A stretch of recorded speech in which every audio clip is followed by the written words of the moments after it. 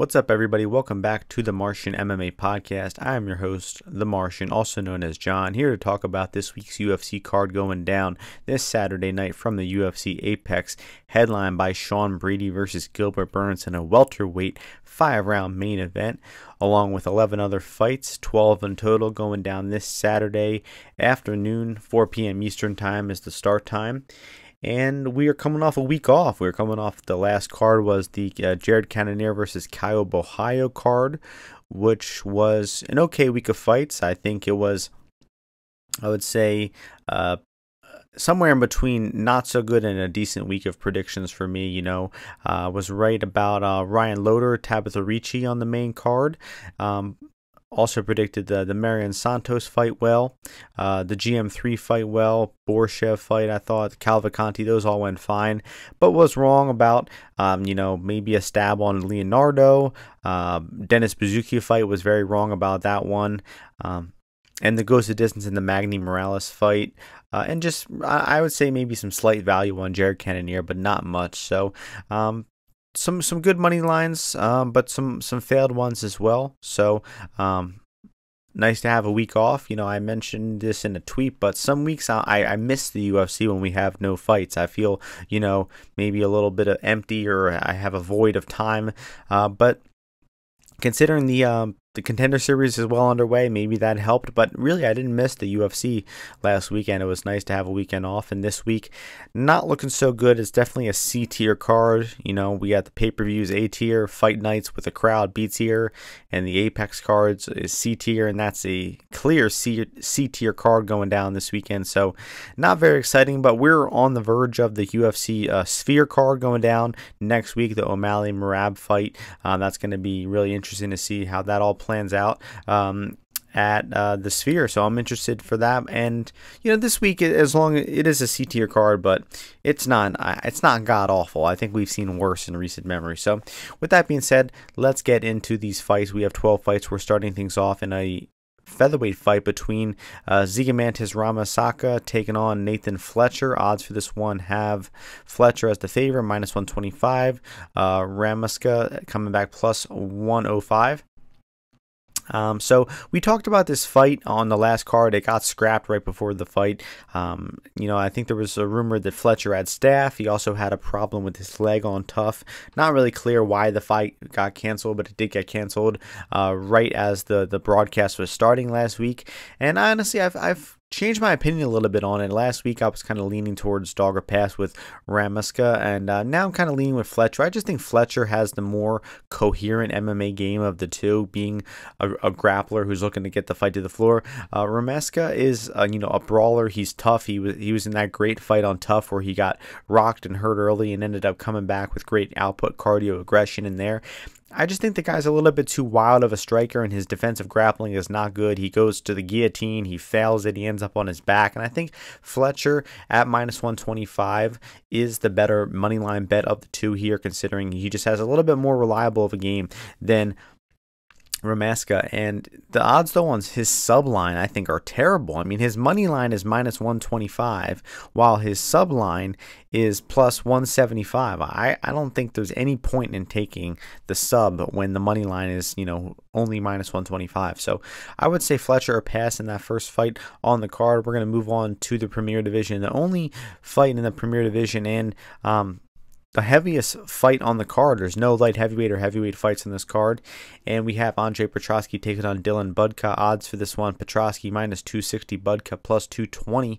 Some action came in on Budka the past few days. We actually saw Petroski as a near 350 favorite at one point a few days ago. And I probably agree with the action on Budka. Petroski is a 300 favorite. Doesn't really seem ever to be the right move. But I also think this fight isn't too bad for Petroski, where this fight should be a grappling fight. That's where Petroski is at his most comfortable. And I don't really see anything from Budka that makes me think that he's going to outposition Petroski here. I could see it being competitive at times, but if you're fighting Petroski, I think you want to be a guy who's capable of keeping the fight on the feet and punishing Petroski's horrible striking and horrible cardio as well. And I just think that this fight is more likely to be in Petroski's realm, where it's a grappling fight back and forth, and I think Petroski will eventually win the fight by decision. But I'm not a super confident one there, and never looking forward to an Andre Petroski fight. And he's all the way down here at the second fight of the night, where he deserves to be. And the next fight is in the women's strawweight division. Jacqueline Amorim taking on Vanessa Demopoulos. Odds for this one: Amorim -300, Demopoulos +250. I sort of think Amorim shouldn't have a ton of trouble here. We know Demopoulos isn't great at stopping takedowns, and she does tend to play guard on her back, lay on her back for long periods, looking for submissions or ground and pound or something. But Amorim is just levels ahead in terms of jiu-jitsu and should be able to easily avoid any submission attempts and keep top position here.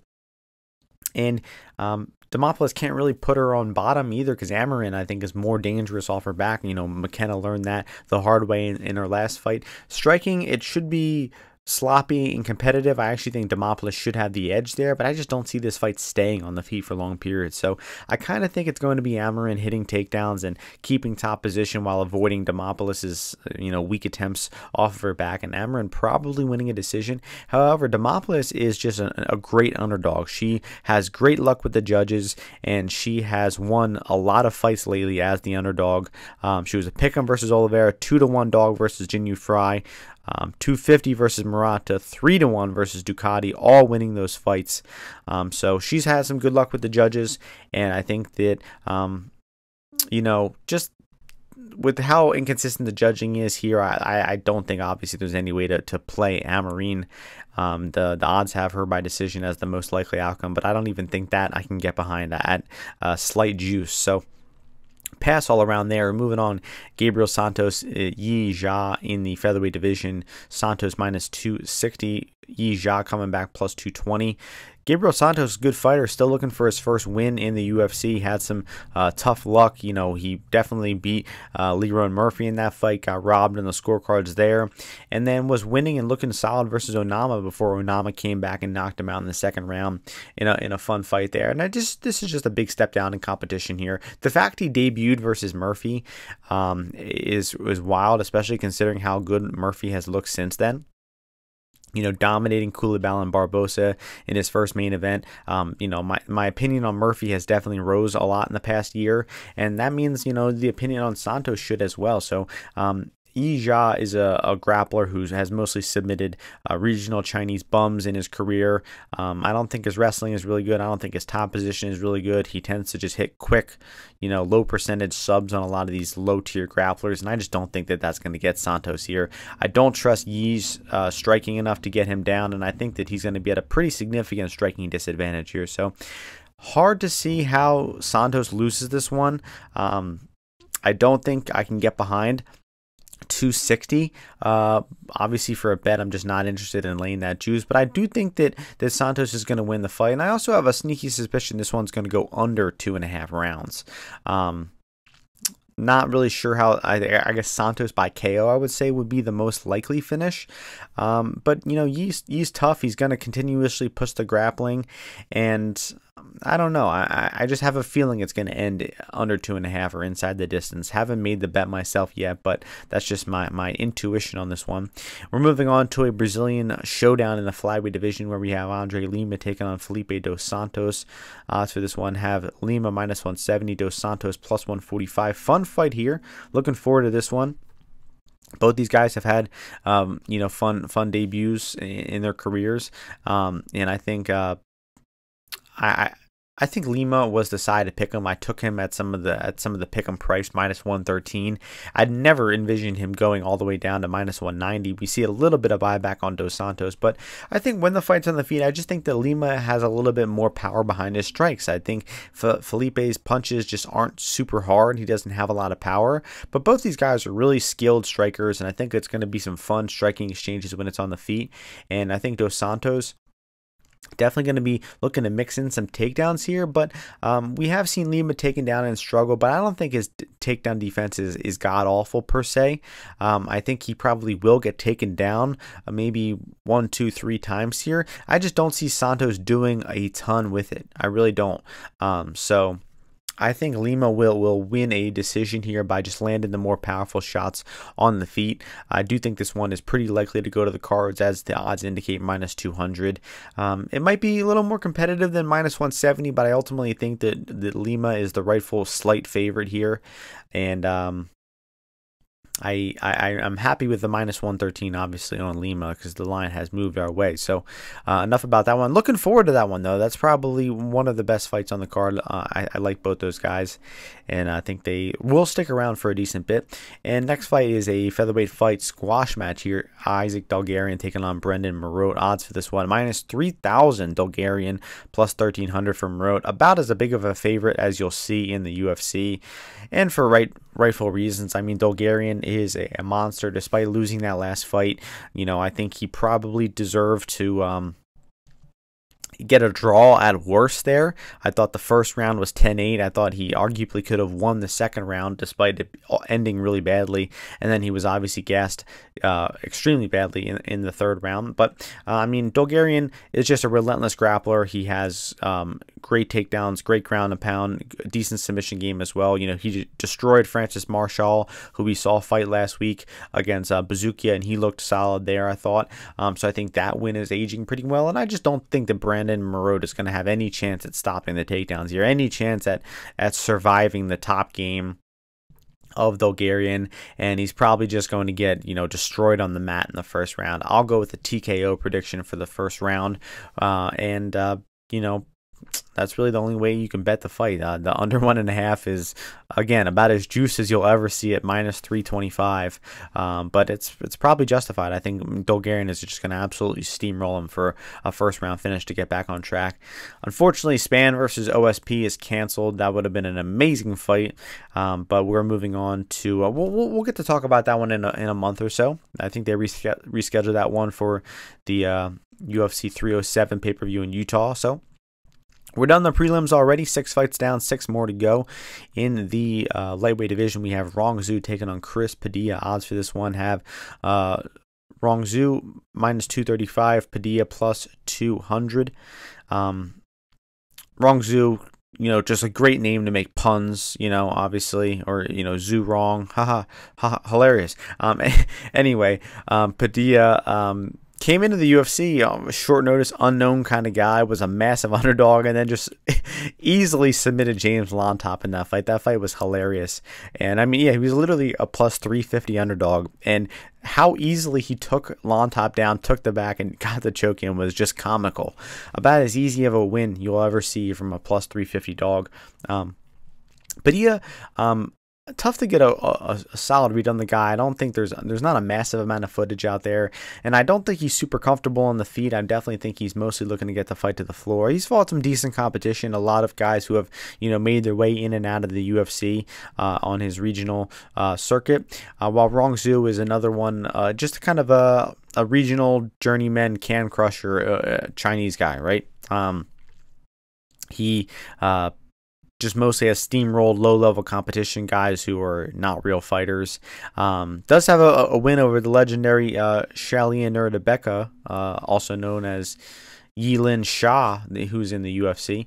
But he had, in his first day in the UFC, you know, lost a clear decision to Kazula Vargas, who's a small kind of general lightweight guy who I don't really put a whole lot of stock in. Beat up Brandon Jenkins and then got dominated by Ignacio Bahamondes, missing weight in back-to-back fights. So interesting to see if he can make 155 here. He did make a good account of himself on the road to UFC, and he's a dangerous striker, man. He throws and lands some hard strikes on the feet, and I think that he will be the better striker than Padilla here by a decent margin. Should be quicker, more powerful, and I just don't think Padilla has much in terms of defense or reactions, and Padilla is going to need to get the fight to the floor for sure. I think that he does have potential to do so because Rongzhu's takedown defense is not good, and we could see Padilla getting those back takes. I think Zhu Rong does give up the back when he's taken down. So if Padilla is able to hit that takedown, he might be able to sneak in those 2 hooks and get a, you know, either a round winning effort with a back take, or maybe even get the submission. So considering, I think it's a pretty clear striker versus grappler dynamic here, and I think that I trust Padilla to get the fight to the floor. 6-1 on his sub line, I do think is a good way to play him, but I also just think his money line here is a little wide. I could not get behind laying 70% juice on Zhu Rong versus a guy who is probably going to look to take the fight to the floor. And we know that Zhu Rong, it just isn't a skilled defensive grappler. We saw that even in his past few fights on road to the UFC, where he has been looking better, still struggling with grappling in those fights. So can't get behind Zhu at all at these prices. And I think Padilla, sub especially, but also moneyline is valuable. We're sticking in the lightweight division and moving on to Trevor Peek versus Peek-Ashmouz in an absolute electric matchup here. Trevor Peek must-see TV, minus 130 for Peek-Ashmouz, plus 110. Doing some tape study on Ashmouz, I mean, I didn't want to see anything that made me want to bet against Trevor Peek, but honestly, I think Ashmouz is skilled enough to where him being the dog here is wrong. I mean, Trevor Peek is a largely unskilled fighter who is just tough. He's durable, he has cardio, and he's a good athlete, you know, despite being a very unassuming look about the guy. You know, I think his athletic prowess actually takes him a lot longer than his skill, obviously, in MMA. So his problem, though, is, I think, especially in terms of grappling, he's very susceptible to being taken down and makes a lot of mistakes on the mat. And rewatching Ashmouz's fights, man, I think the guy is an above average grappler, and he understands how to set up the takedowns, how to, you know, mix up the takedowns entries, control you once you're on the ground. He throws a decent amount of ground and pound. I haven't seen him really hunting that many subs, but he does throw a good amount of ground and pound. And I just think I got to go with Ashmouz here at plus money. I mean, I just think the skill discrepancy between the guys is big enough to where Ashmouz being the dog is wrong. I know Peek has some size. Maybe he's going to have some strength here, but Ashmouz is definitely a much smaller lightweight than average, but their height lists them both at 5'9", which is a little surprising to me. I think Peek should be a little bigger in there, but I mean, Ashmouz doesn't look like a weak fighter. You know, the guy has a lot of good muscle definition. I definitely believe he's on that good juice as well.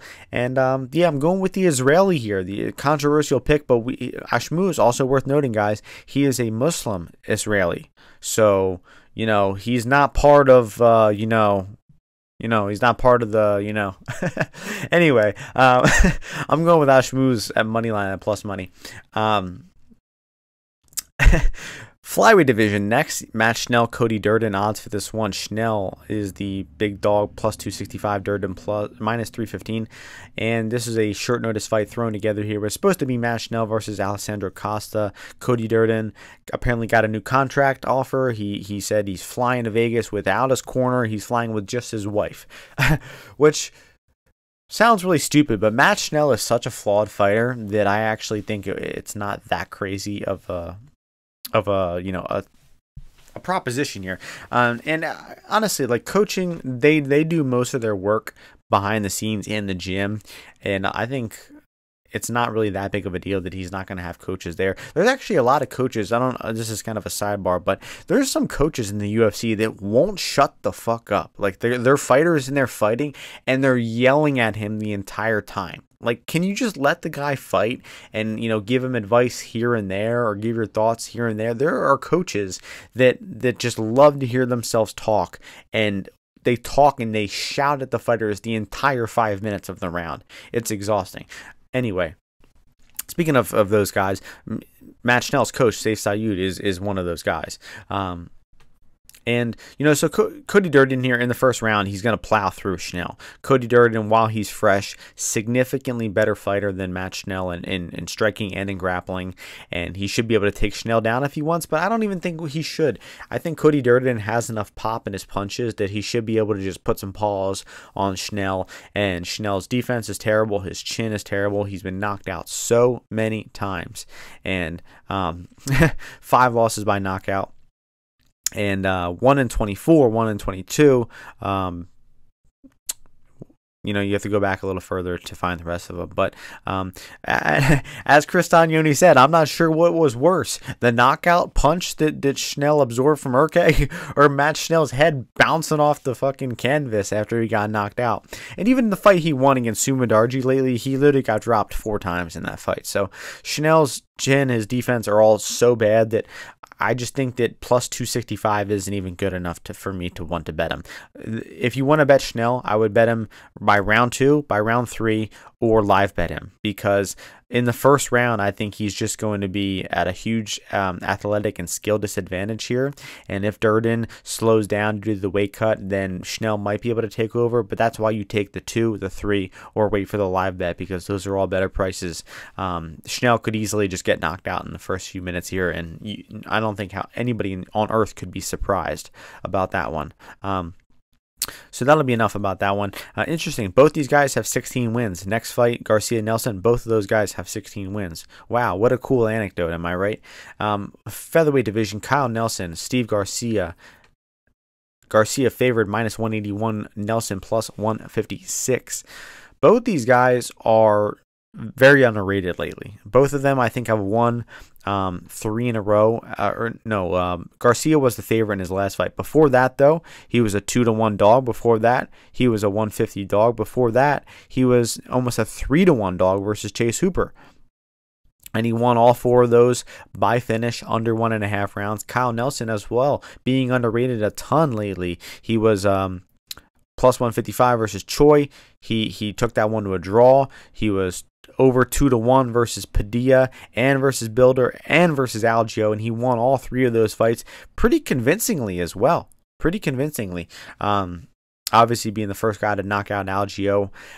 So both these guys are underrated by the market, and I still am leaning a little bit more towards the Kyle Nelson side, just because I think Garcia's current run is just a lot more high variance than Kyle Nelson's. Kyle Nelson is a fighter who really struggled with cardio in the second half of fights a few years ago, and now we're seeing him pick up like unanimous decision wins. And he is just a really interesting fighter with the way he fights behind his kicks, and he's a very stoic fighter in there. He really maintains a strict stance, and he prefers kind of a slower fight, while Steve Garcia is a lot more of a wild man who wings shots at you and isn't afraid to just kind of let loose at times. So I'm interested to see how it's going to play out, but I just think Steve Garcia is a little too reckless and a little too defensively void to be laying juice at near 65% here. I mean, he did get dropped versus Andrade-Silva. He did get controlled for an entire round versus Costa. He got dropped and knocked out versus Maheshate. He got even briefly hurt versus the bum Charlie Ontiveros. So you see, like, a lot of his fights are just wild fights, and that works when you're the 2-1 underdog or something, but when you're near 2-1 favorite, I'm not really interested in it as much. And I do think Kyle Nelson is a significantly better fighter than Seung-Woo Choi. I mixed up my choice. Man, I'm sorry, Koreans. I'm not profiling you. I just mixed up my choice there for a second. And so Kyle Nelson, I believe, would be the side here. I'm interested to see how this one plays out, man. I really think this is going to be a fun fight. The under is juiced again, like it is in most Steve Garcia fights, but I think that really correlates to Garcia. So if you like Nelson in this spot, which I'm leaning towards, I think the over 1.5 is an interesting angle here. And even taking that a little further, the goes the distance at 4-1, maybe even a little Kyle Nelson decision at 8-1 here. So, I mean, Garcia has to slow down eventually. This guy's fights have been so wild lately that eventually we're going to be due for a correction, as Yanni the Greek would say. So, I can't wait for that one. That one's probably the most exciting fight on the card. Co-main event, women's flyweight division, Jessica Andrade and Natalia Silva. Silva's the favorite, minus 300. Andrade plus 250.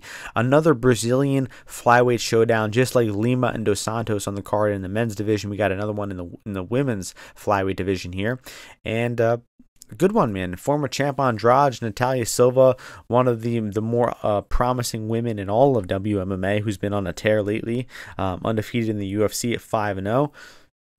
And really hasn't faced much trouble at all. I mean, her past several fights have been kind of, a little bit of a walk in the park. She's been a big favorite in all of them. But even the Jasmine fight, her debut, she was a dog in that one. She showed great takedown defense, and her striking is obviously very, very good. She's very accurate. She has great lateral movement and is really good at avoiding opponents and hitting them at times where they're not expecting it. And that's kind of going to be a problem for Andrade here, because we know Andrade is she's a bulldog, right? She's aggressive. She swings big hooks, but she's not very she doesn't cover a lot of distance in a quick way. You can kind of predict where she's coming from. So I think a woman who is, has good footwork and is elusive and is good at countering and punishing you when you're not expecting it, in Natalia Silva, it does have a good style to exploit Jessica Andrade. But, I do pick Silva to win the fight, but I can't get behind minus 300. Obviously, it's a women's MMA fight. It's likely to go to decision. There's no way that 75% is a bettable line, in my opinion. So that leads me to believe that it has to be Andrade or pass. But I also think the goes the distance could be good here, man. I mean, we know Andrade is durable, up at 125 as well. She should be able to take some shots and eat them and keep coming. And although Andrade's durability has been waning a little bit, right? Waning a little bit. Yan Xiaonan did blast her with a punch and knock her out last year. But I don't know. I would be leaning towards the goes to the distance here. Minus 145 for that. I don't think Silva's ever going to be trying to pour it on Andrade, right? Because Andrade is going to be constantly running forward. Silva's going to be constantly eluding. I don't think Silva is ever going to be taking the front foot and putting it on Andrade. I think we're going to be trying to see a cautious approach from Silva, and that leads me to believe that we should hit the cards here and see a Silva decision. So GTD at less than 60%, I think, is the most interesting bet on the fight, and I'll leave it at that. We're moving on to the main event, which is a welterweight fight. Sean Brady's first UFC main event, taking on Gilbert Burns in, I believe, his third UFC main event. He fought Tyron Woodley for 5 rounds, Usman for 5 rounds, and yes, this will be his third 5-round fight in the UFC, and he's the one who's actually gone the full 5 before. Brady, I believe, has been scheduled for 5 before in CFFC, but I think he only needed 4 rounds, if I'm correct. Let's see. Yeah, he won the fight by finish in the 4th round.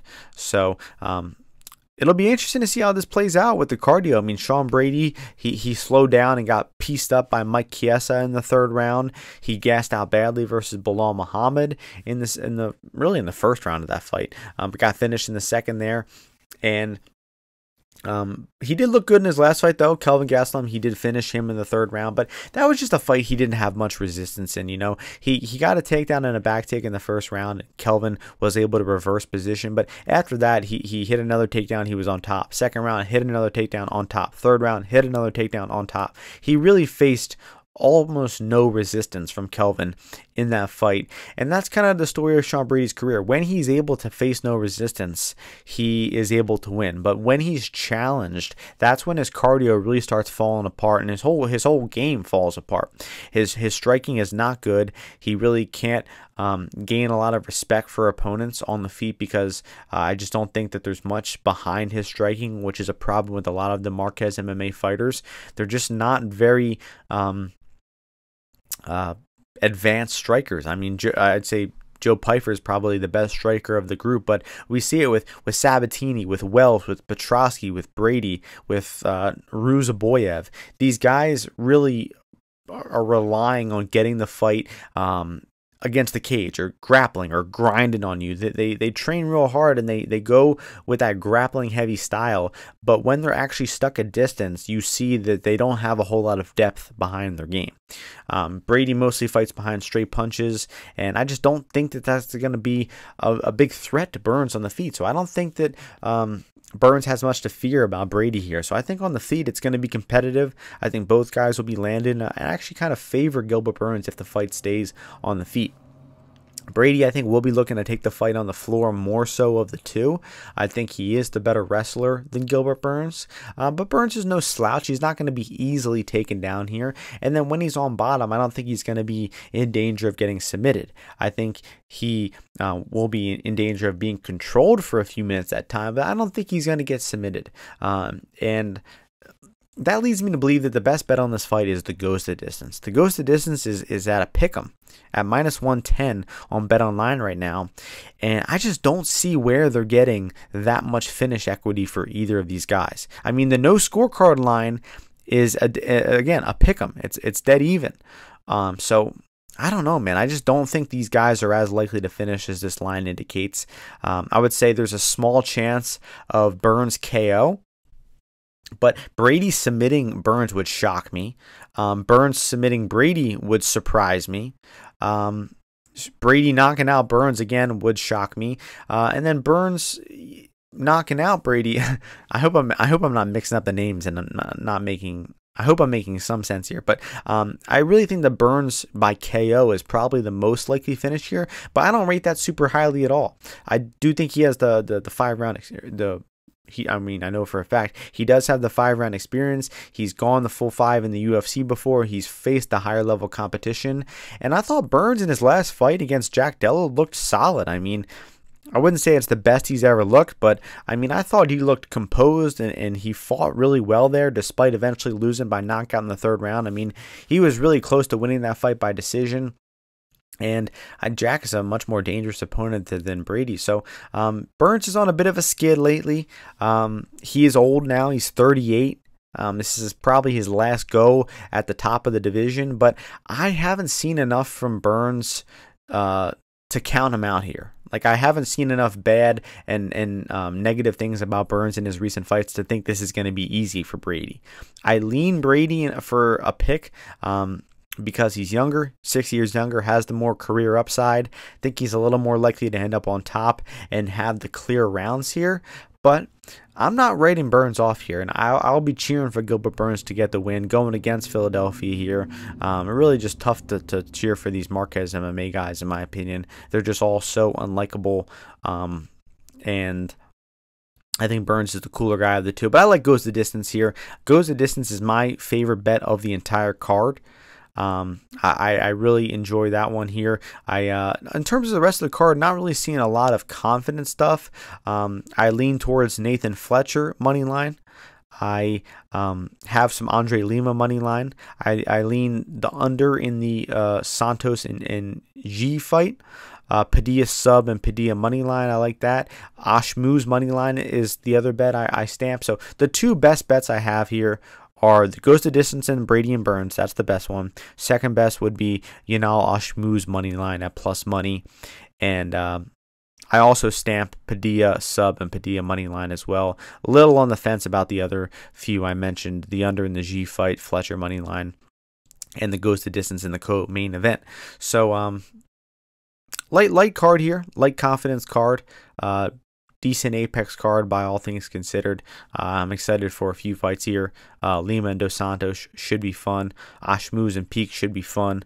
Nelson and Garcia should be fun. The co-main and main event fights are decent matchups as well. So this card could be a lot worse. I'm looking forward to the fights after a long week off. And we are back in the swing of things. Time for the last 4 months of the UFC this year. NFL starting. College football started last week. And things are looking up in the sports betting world. So hope you all enjoyed the podcast, got some good information. Hope you're all able to win some bets this weekend. Enjoy the fights, and I'll see you all before the next UFC card next week. Peace out, everyone.